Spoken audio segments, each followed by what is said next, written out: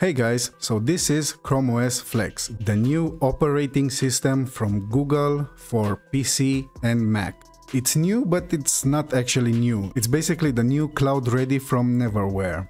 If you don't know, Neverware is now owned by Google, and together they made this Chrome OS Flex.